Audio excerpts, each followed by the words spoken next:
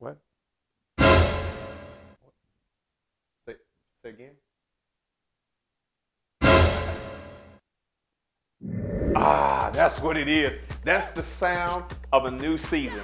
If you go back a couple years, just think about it. This has been almost 2 years ago that a pandemic hit the globe, and it began to cause and wreak havoc, not just on people individually, but it affected communities. This affected the church. And I'm here to say that we are still here through all the pain and all the plight and all the panic that came along with the experience. And yet God is saying to us, All Nations Community Church, that we need to be prepared for this next season. And so Isaiah tells us that we need to enlarge our tents and stretch our cords and do everything necessary to prepare for this next chapter. So we're going to do something that's unprecedented. We're doing something to prepare the body of Christ for this next season. We're preparing for an end of the year celebration / conference / just let's get excited time together. So I want you to join me December 4th, the first Sunday of December, to celebrate what God has done, but also celebrate what God is going to do.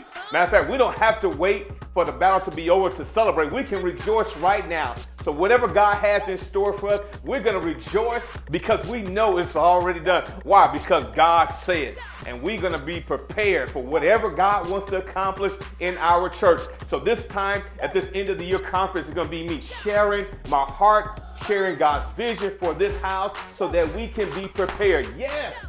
Be prepared for what God's going to do. So I encourage you, bring yourself, bring your friend, bring your neighbor, bring whomever you want to be a part of this exciting move of God. And I look forward to sharing what God has shared with me so that we can be prepared for what God has for us.